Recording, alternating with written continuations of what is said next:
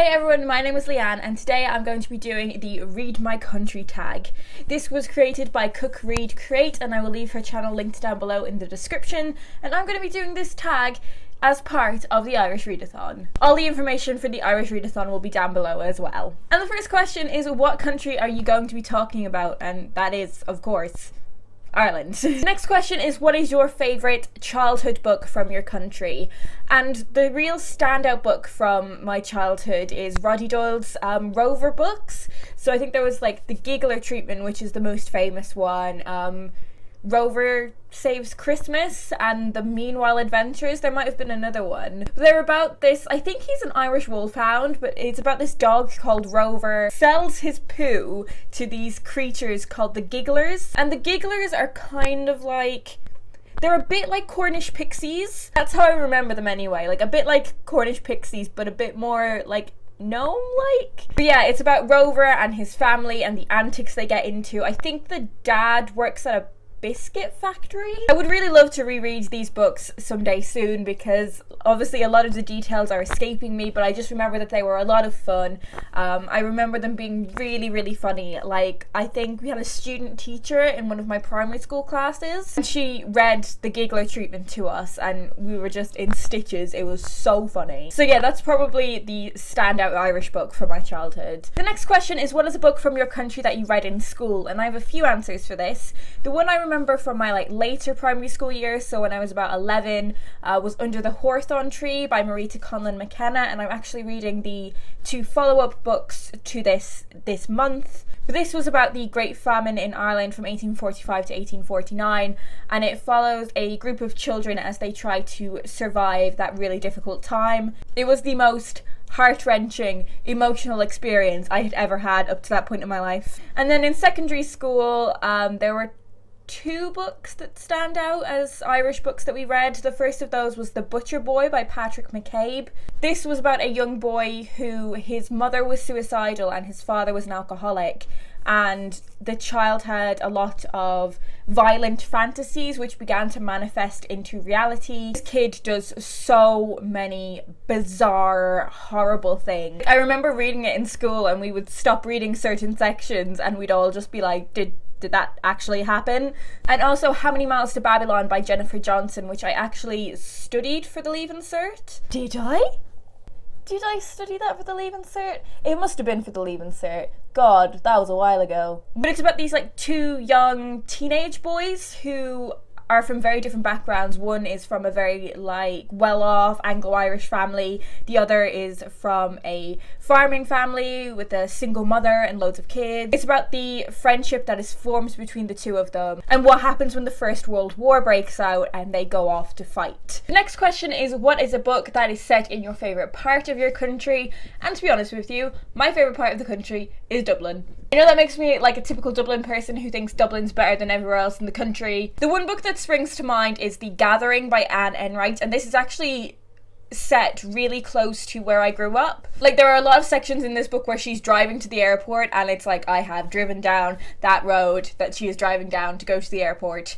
This is a book about a woman who is dealing with the grief that she's experiencing after her brother has died. This leads her on this journey of re-exploring her past, realizing a lot of things that she has repressed throughout her life, and this is basically like the repressed Irish trauma book. Ireland has a lot of repressed trauma, okay? It just does. It's also dealing with the Celtic Tiger in Ireland, which was a really affluent time for Ireland economically, and it's just a fantastic book, so you should definitely read it. And the second part of this question is, what is a book that is set in a part of your country that you would like to visit?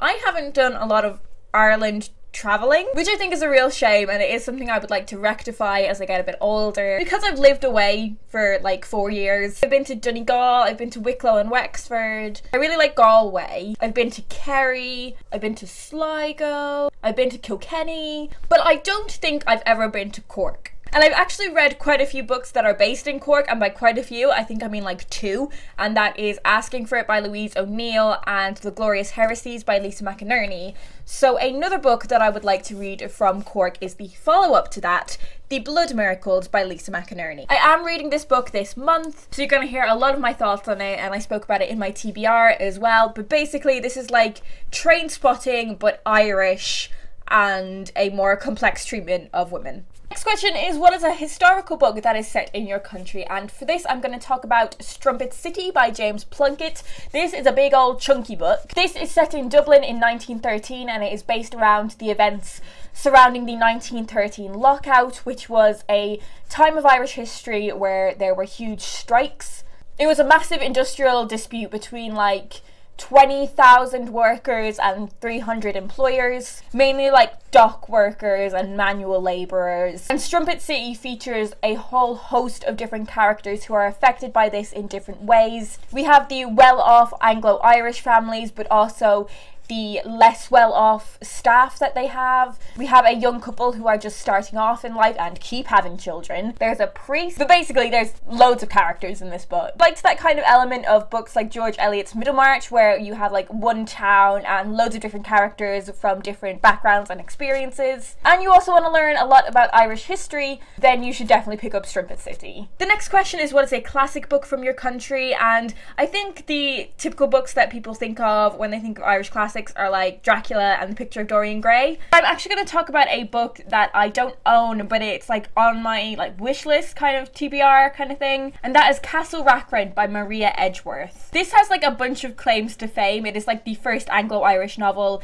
There's an argument for it being the first historical novel, the first big house novel, the first saga novel. It's also widely regarded as being the first novel to use an unreliable narrator. And I don't really know much about this novel other than it follows 4 generations of the same family, I think. But yeah, that is definitely an Irish classic that I would love to get to one day. Question 8 is, name a book from your country that you haven't read yet but would like to, and I've kind of already answered that. But I haven't read any books by Deirdre Sullivan, so I haven't read Needlework or Tangoweed and Brine, and I know those are books that I'd absolutely love, but I haven't got around to those 2 yet. And question 9 is, who are some of your favourite authors from their country or some of your favourite books? Obviously Louise O'Neill and her 3 novels, Only Ever Yours, Asking for It and Almost Love. I adored all of those books. I'm a big fan of Anne Enright, who I've mentioned previously. I've read The Green Road and The Gathering. Yeah, they are probably my 2 favourite Irish authors. I do really like Oscar Wilde as well. So yeah, I'm gonna wrap it up there because I'm at the end of the tag, and also my battery on my phone is really quickly dying. I am gonna tag my 3 co-hosts. I'm gonna tag Jessica, Stephen and Aoife, and any other Irish booktubers that would like to do this tag. Do let me know down below if you have any thoughts on any of the books that I've mentioned. If I've piqued your interest in any of them, let me know down below and I will talk to you guys in my next video.